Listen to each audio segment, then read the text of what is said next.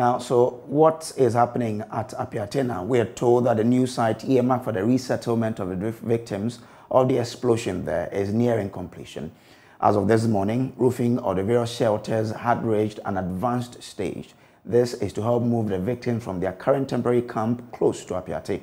The resettlement is under the supervision of the Presiahuni Valley Municipal Assembly, and the MC for the area, Isaac Dasmani, joins us live with some updates. Good afternoon to you, Dr. Isaac Dasmani, and thanks so much for your time. Now, how many structures are being put up and for how many people?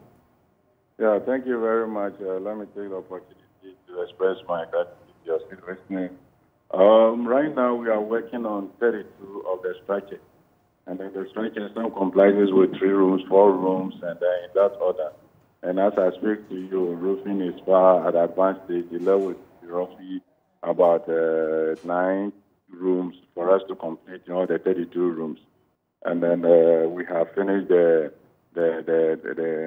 doors that we are going to use, and then the frames that we are going to fix. And then the carpenters, I speak to you this morning, the carpenters have started working on the frames, and then making sure that at least by the close of the month, because we're giving ourselves out the first May, we should be able to move all of them temporarily, because it's a temporary structure.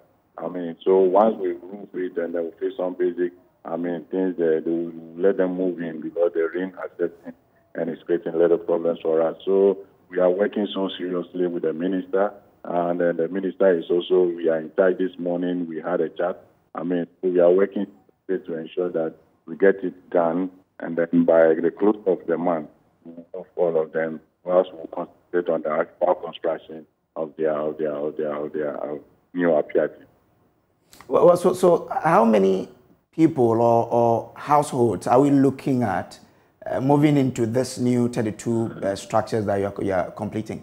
Yes, for now, the statistics that we have started taking a new data, because once it happens, some of them who had their new apartment, there's a new site, they have moved out of the place. So the people that currently we are looking at are about 110 households that we are looking at. And then the rooms that are available now that we are also working on, they are about 120. So we are still having some rooms that if anybody comes out, we still have some. So we are going to house those who are at the camp there right now, and then probably when we finish, we take out the 10. And then we'll continue working on the temporary structures when some families come and then they want to be there. Is there a deadline for this roofing? They are working on it. So we just want to complete everything by the end of the month. So as I speak to you, maybe by the close of this week, they'll finish the roof. They're in love with the fixing, because the carpenter, they are outside as I speak to you.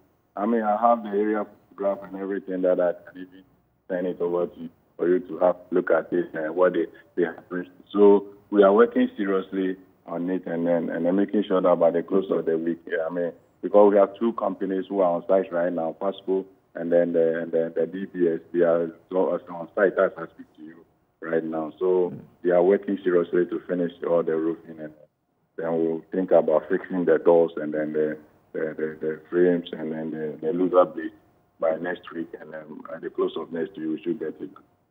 So I assume by end of this month, then these families will be moving into these structures, right?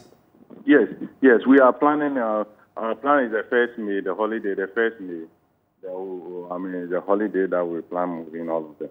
Okay, excellent.